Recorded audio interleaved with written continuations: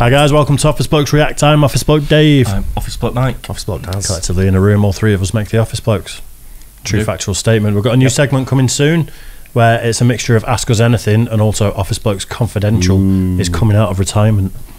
Ooh. I know, it's exciting stuff. Big news for the best advice on the planet. It is. So if you need advice in your personal life and you feel the need to come to three idiots not on boats, but just idiots in a studio, drop us an email, officeblokesreact@gmail.com, and we will sort your life out. Single-handedly. Big time. Right, good. Yeah, there you go. Or we'll just take the mickey out of you. Yeah. Right, the best of idiots in boats 2023. Do we like idiots in boats? Tell you what. I thought you pressed play there. I was waiting for it to start. I heard a click. I thought you pressed play. I think idiots in boats are worse than idiots in cars. Yeah. Yes. Like, people in boats have got, I mean, everyone's pissed when you're on a boat, for a start. There's no accountability. You don't need a license. No one gives a shit. It's the Wild West, isn't it? The guy who's driving it's never drove a boat before. Yeah, but you're just allowed to do it. You go for it. It's I wonder fine. what size of boat that you do need to actually be qualified. Is it just up to like ships, up like liner, cruise liner level, or it's going to be below that? It's going to be well below that. I would hope it's well below that. I guess that there's a certain size where probably think it depends on number of engines. I probably guess. You reckon? Right, might even be number of passengers as well. You know, you might be allowed passengers or the length of the boat. I think you need some kind of permit. Yeah, to ride any boat in certain areas, certain countries. Yeah, you do on canals and stuff. But I don't think you do. I don't think you do a test of some. No. Yeah, it's more like an equivalent of road tax. It's like an insurance sort of policy and the permit. So like to drive a boat. Yeah. Let's watch some idiots in boats from 2023 then. This one time I wanted to go boating with my friends, but then I saw a video of someone hitting another boat at full speed, which made me want to cancel my plan. I swear, these brainless zombies are everywhere, and today I'm going to show you a few reasons why I think the water is just as hectic to be on as the roads. Let us begin with the video. Being at the right place at the right time. This person was able to catch a crash when a 110-meter long boat was cut off by an 8-meter long boat. Holy shit. There's only one winner there. Yeah. That's not stopping, is it? A peaceful day of fishing came to an end for this fisherman when an idiot on a jet ski only knew how to go forward and not turn. We have a runaway boat here, everyone, and the owner just let it rip and fell into the water. And the way it's moving, I don't think anyone's willing to get it. It's turning! Alright. Just like a pileup on the highway. Yeah. I thought they'd have one of those throttles like that goes back down. Yeah, like a dead man's handle sort of thing. Yeah. You think so, wouldn't you? Well, you could always easy to jam them though, aren't they? If you went. Yeah, I suppose. What's the point if it's your boat? Well, and you're going to dive out of it like an idiot. Yeah. Or fall out of it. Yeah. These big boats are clustering in one spot. That white and blue one already seems like its days are numbered.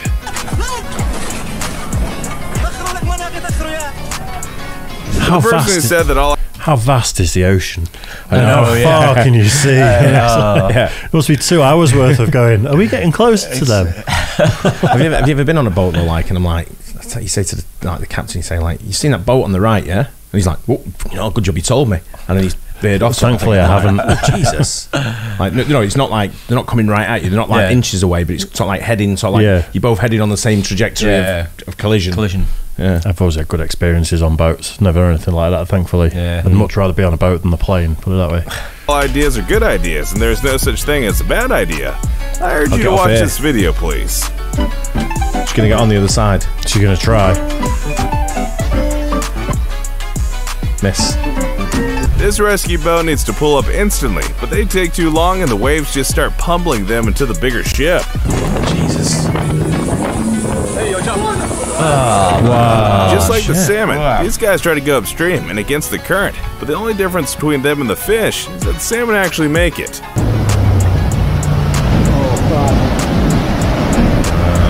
The owner of this dinghy watches as his precious little boat spins around and round, and he can't do anything to stop it. I hope he lets his intrusive thoughts win. Jump in it, you... Yeah, I was going to say. This tugboat got a little too close for its own comfort, and now it's about to meet its doom at the hands of this container ship. Oh, that's gone. Oh, man. Here is an overtake on the water which nobody could possibly have expected to happen. Sadly, that maneuver cost him his entire boat. Something tells me that this guy has probably rented this boat and is most likely his first time piloting one as well. If you thought that there was no such thing as police chase on the water like in GTA, then think again, because this jet ski rider says otherwise.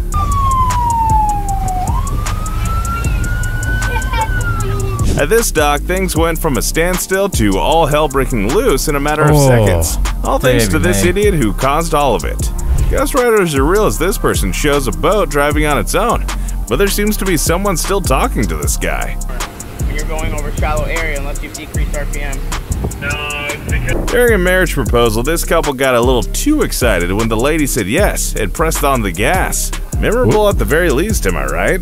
Mistakes were made and so were regrets, as you can see from the look on his face. The poor guys are nowhere and all they can do is wait. Here is a visual representation of all my brain cells joining forces to help me solve a problem. However, the problem here is created by these people themselves.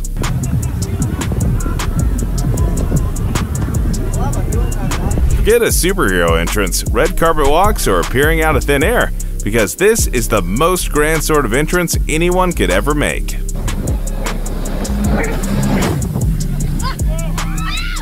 If there is one reason why I hate sailboats, at what point do you look at that and go, I can jump that? Yeah, that's a great idea. Yeah. I'll tell you what that is. After 15 Coronas and a couple of cocktails. Absolutely. There's people on there sort of like having a picnic and stuff on under that beach thing. Yeah. That's pretty crazy. I suspect they were all together. Yeah. For some reason. Yeah. This is because of this exact reason here. When the wind picks up speed, you're done for, my friend. Take a moment to realize what is wrong with this boat. If you have not figured it out yet, look underneath the boat. The person was in so much of a hurry that they didn't have time to detach the trailer. This person decided to jump across a small piece of land with his boat, but ended up getting sand in his mouth. Even on water, this dude has all 6 wanted stars on him as the cops try and chase him in boats and a helicopter. You're not getting away, are you? No. I mean, it's not exactly got a military ship as These well. These guys are having a brain plug issue, and now they don't know what to do after messing up in the first place.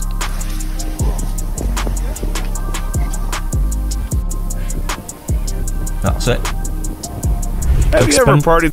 Expensive mistakes, isn't it? Yeah. It is, yeah. If you sink one of those, I mean...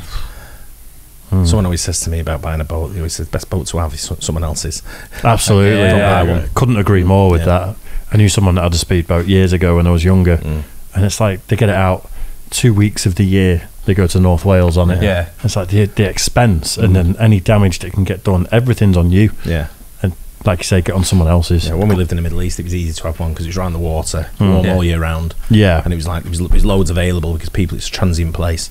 And I was like, should we get one? I was like, yeah, just not my scene though. The scene. No. Yeah. So well, I was like, you know, I was going to say, I wouldn't mind just a speedboat if it was on maybe a lake or something like that. Yeah. Nice summer's day, that'd be great, wouldn't it? Yeah, but it's good. I used to go out with my mate, do like water skiing and stuff like that, but not like I just couldn't be arsed with it. Yeah. He's washing it down at the end, and I'm like, just pay that guy over there like 20 quid, he'll do it. It's so hard that you forget who was driving the boat? This is what happened to these frat kids who got a little too immersed in the party aspect of their trip.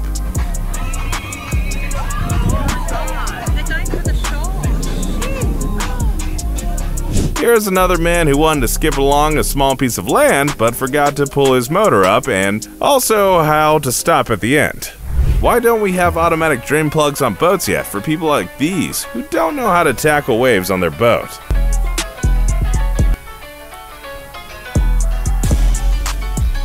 It's over for you. The girls' day out trip goes bad when a boat was trying to overtake them, miscalculates the trajectory, and slams right into them.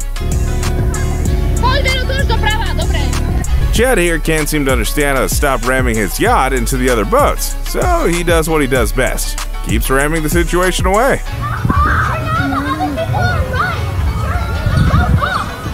So this guy found out where the accelerator on this jet ski was, but before finding the brakes and his skills, he just let it rip. Here's another ghost ship making its way on the docks. How do people even get into this situation?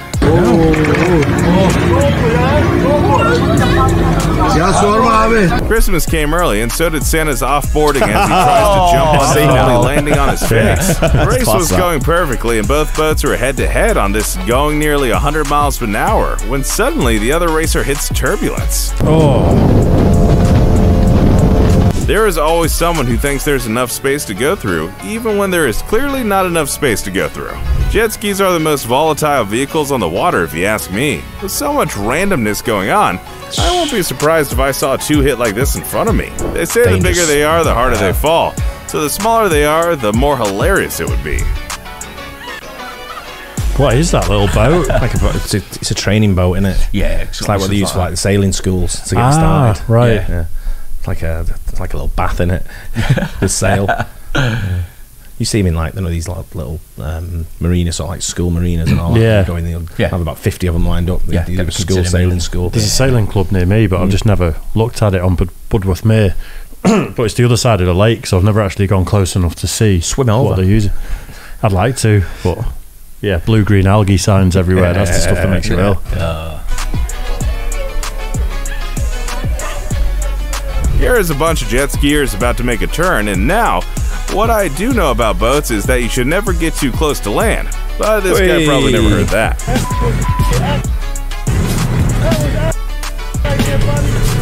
Even the cops can have an oopsie moment while on the waters. They try, but get nowhere when they wanted to go past the breakers.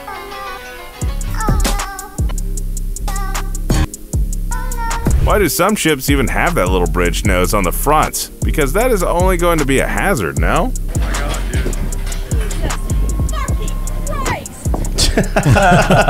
Run, little children, run. The buffoon on the jet ski is coming for you. That was a very close call, and I think that this was the last time the parents gave him the jet ski. Ever see a boat getting T-boned? Well, here it is. And guess who was at fault? This sailboat, of course.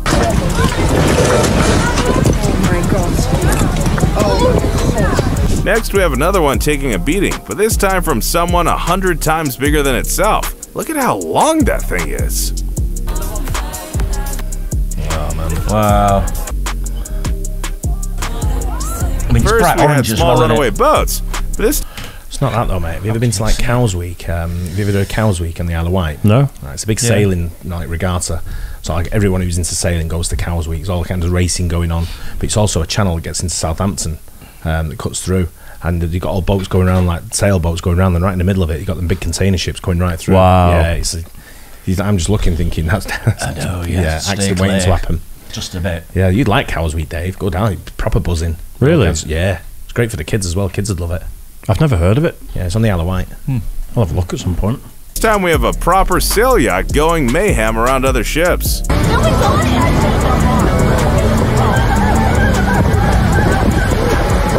Here it comes for the imminent hit against the wall. What does this guy even think that little ball is going to do? I know. Besides, he put it on the wrong side.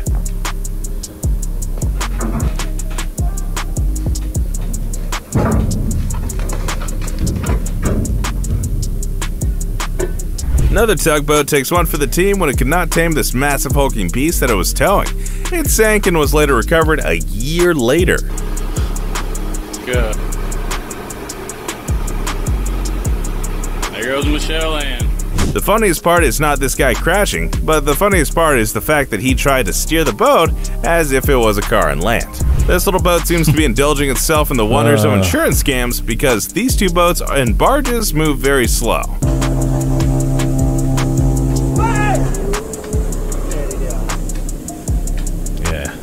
Family trip goes south when the boat they were on decides to sink down below and take its $160,000 worth to the bottom of the sea with it.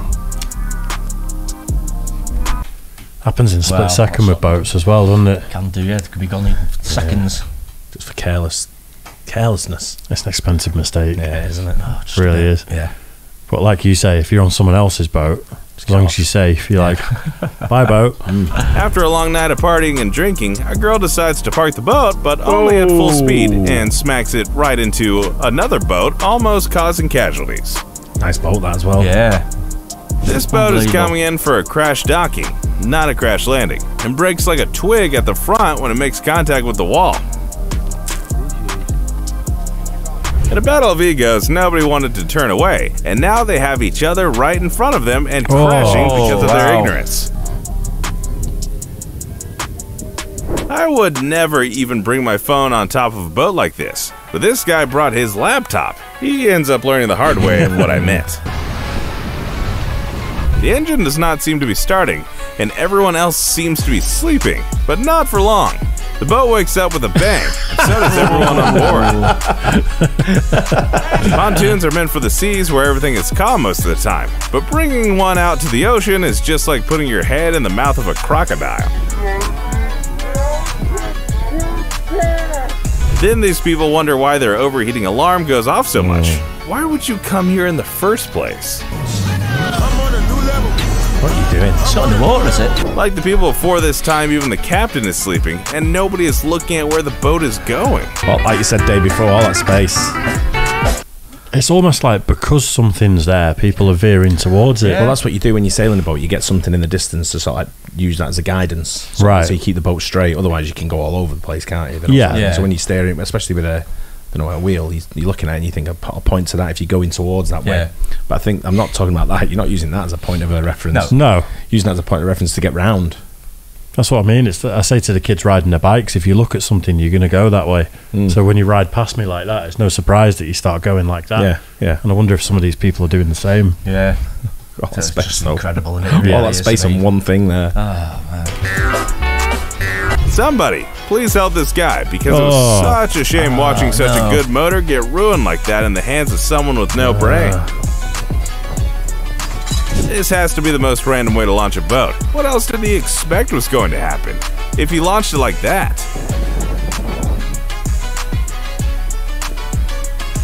This guy turned so hard that he fell into the water, and his center control was no longer in the center like before. These guys are threading the needle on this dock, but their method of doing so is not so polite if you ask me. Wow. Breaking through the water at full speed is a dumb move. These guys came very close to Jesus explaining to them why it was so. Oh, why? What happened? What happened there? I don't know, it just disappeared.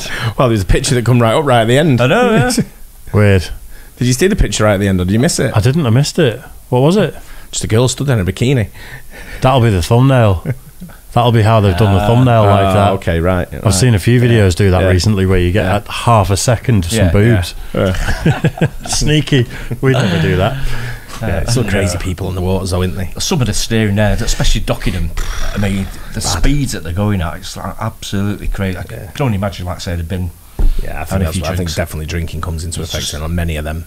It's just stupidity, isn't it? It really is. But like I say, I suppose if you don't need a licence for just like little boats like that, you are going to get people that have never used them before, and they probably think it's like a car and they can just pull up straight away and quick. But it's a totally different way of sailing, isn't it, than driving? So can you get in trouble for being drunk in charge of a boat? You can. I guess it depends what country you're in, I think. Certainly the bigger ones, I know you can. You can get like ferries and stuff. But I mean, like you these get put in people. prison for it. I mean, these people like on a little. I would guess I would have so, thought over here. Yeah. There's still sort of rules you have to obey by if you're out on the sea and even lakes and stuff. Yeah, I isn't think there? there's a lot of countries you probably wouldn't. Right. You know. Yeah. You know, sailing off the coast of Somalia, I think you might be all right. I think a lot of people used to go on like for drinking anyway. Go on barges, because a lot of thing about barge trips is going to a pub, stopping there. Absolutely, a few more miles, stop at the next one. So I think a lot of people a few more miles do that. To get 100 meters takes about an hour and a half. It was. The thing with the thing with a barge is people live on them now, so there's maybe different rules like caravans because for the water. They are. So you're basically drunk in charge of a vehicle all when you're just relaxing, watching the TV or whatever. But like if you're moored, I think it might be different. Yeah. Right. Probably, I don't know things behind, because you get a lot of ships have casinos on them, don't you? Yeah. Sort of thing. Yeah. So that they're moored, they're anchored. True. That's right. Anyway, good that. Enjoyed that. Idiots. Idiots, absolute idiots. Hope you guys enjoyed it too. Don't forget to like and subscribe. We'll catch you on the next one. Cheers, guys.